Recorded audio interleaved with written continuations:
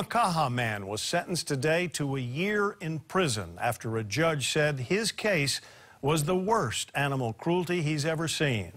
David Lanny Moore was convicted on 24 counts of animal cruelty in May. Jen Boniza has more from today's sentencing. Jen?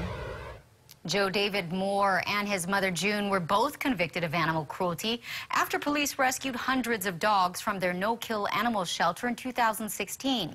Judge Edward Kubo addressed Moore sternly, letting him know he considered the grotesque and serious nature of how many animals were victimized.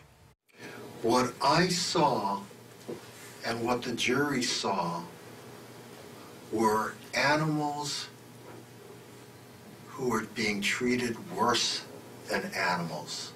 Judge Edward Kubo reprimanded David Lanny Moore in court before sentencing him to 1 year in prison.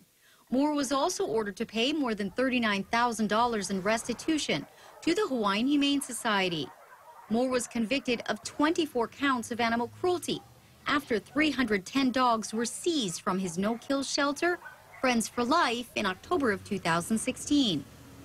Moore addressed Kubo saying he was called by a higher power to care for the animals and only had good intentions. There was no intent ever to hurt a human or an animal. Kubo says the dogs were found in deplorable conditions and cages were packed so tight the animals could barely move. Moore's mother, June, was convicted on 1 count of animal cruelty. She was sentenced to 4 days in prison and 1 year probation.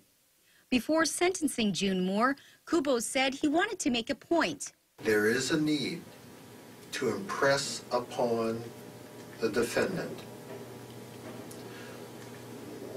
the seriousness of what it means to be cruel to an innocent animal. David Moore's attorney says he thinks the sentences handed down by Kubo were appropriate. I'm happy at the result. It's a sad situation. These are good people, but I understand the judge's position. So, and I'm not unhappy with the verdict. Model tells me he is unsure if David Moore will file an appeal. The Hawaiian Humane Society says of the 310 dogs that were seized, 300 of them were nursed back to health and adopted. Joe?